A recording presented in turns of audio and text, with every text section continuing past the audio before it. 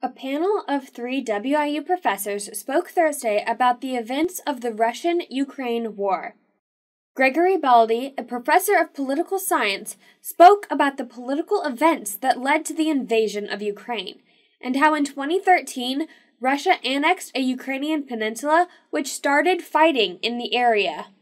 And fighting has been going on there for the past 8 years. So although we're talking about this war in terms of the invasion that began in February this year, it's really a conflict that's been going on for some years.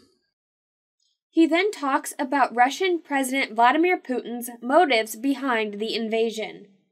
But to many observers, what this is really about is the threat that Vladimir Putin and his regime see from a democratized Ukraine with the rule of law and allied to other Western democracies.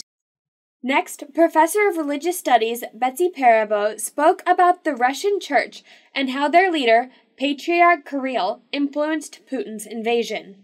The Russian world civilizational mythology holds that there exists a grand Russian civilization based on a spiritual unity between Belarusians, Ukrainians, and Russians. This Russian world, Ruski Mir, is a society of traditional values and is cast in opposition to a perceived decadent West. Professor of History Richard Filipink gave a historical perspective on the war and how the Cold War and Soviet Russian beliefs rolled over into modern leadership.